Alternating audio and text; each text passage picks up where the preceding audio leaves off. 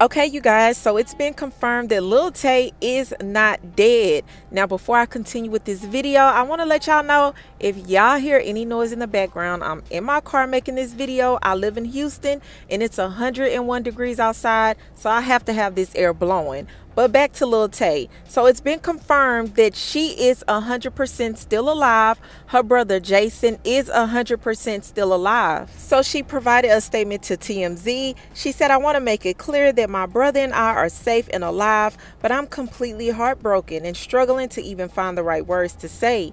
It's been a very traumatizing 24 hours. All day yesterday, I was bombarded with endless heartbreaking and tearful phone calls from loved ones, all while trying to sort out this mess." She went on to add, "My Instagram account was compromised by a third party and used to spread jarring misinformation and rumors regarding me, to the point that even my name was wrong. My legal name is Tay Tien, not Claire Hope."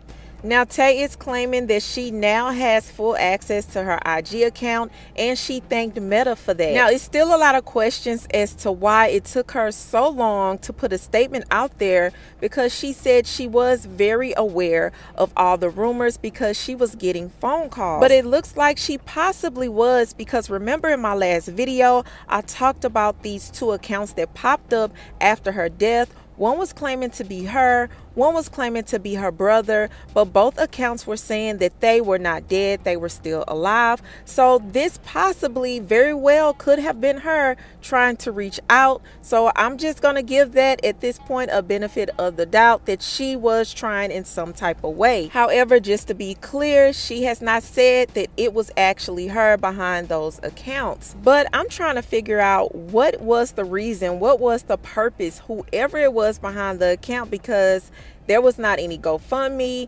They were not asking for money. It was simply saying that she passed away. So it's definitely giving suspicious. Okay, I'm really curious to see if Tay is going to come out and actually talk about it, and what is she going to say. But this is how fans responded. One person said, "First, Carly faked her kidnapping. Now Lil Tay faked her death. Lil Tay faked her death for clout. The ultimate I got hacked excuse done by Lil Tay. That Lil Tay-ish, all for attention. Don't be fooled.